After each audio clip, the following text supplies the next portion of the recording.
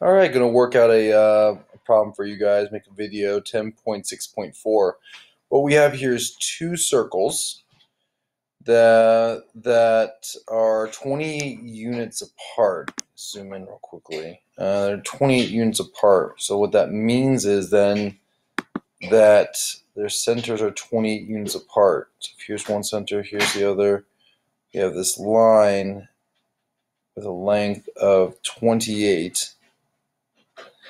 And they have a common chord that is 30 units long. In other words, they must intersect at two places, because if they intersect at two places, then you can draw a chord between those 2 points on the circumference of each of the circles, and they share that chord. Now that's 30 units long.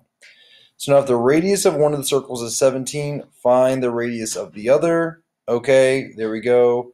Well, one of the things that we know from what we learned today is that if the radius is perpendicular,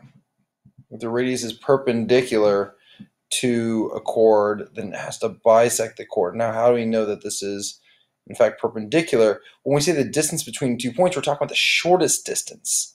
So this line must be the shortest distance between this center and this center right here, meaning it must be a perpendicular line with this chord. Therefore, it must bisect it. So if we knew it was 30 in the first place, we now know this is 15 and 15. All right, and then we know the radius of one of the circles is 17. It really doesn't matter which circle I name as having the radius of 17. I don't know if it's the bigger one or the smaller one. I'm just going to call this the radius 17. And look how I drew this. Again, I drew this very strategically in order to make for myself a nice right triangle. A right triangle with a side 15, a missing side A, and then a hypotenuse 17. So we know we can set up in order to find this little missing side A right here, we can set up a Pythagorean equation. And we know this is a Pythagorean triple, so we know A is equal to 8. Meaning if this whole pink line or this whole purple line was 28, and now A is equal to 8, we know this remaining side must be equal to 20.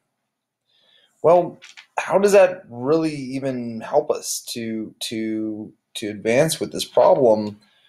Well, what we needed to do in the first place was we needed to find the missing radius of the other circle. And so here is that missing radius right there.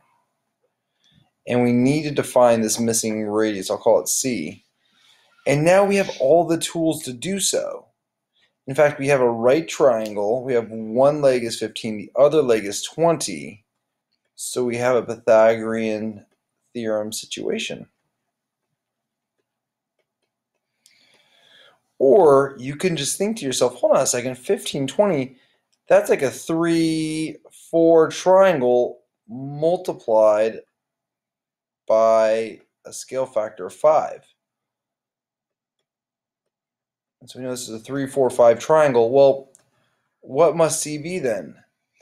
C must be 25.